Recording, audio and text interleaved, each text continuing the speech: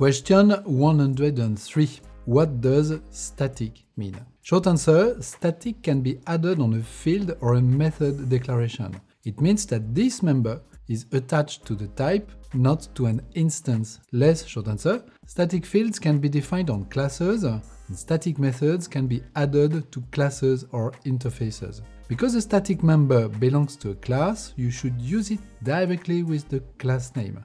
If it is a field, all your instances share this field, so using mutable static fields usually means trouble. If you invoke a static member with an instance, the compiler will replace that instance with the class, meaning that you can read a static field using a null instance without throwing a null pointer exception. One last word, you can also define static blocks in your class, but please stay away from that. This is an anti-pattern.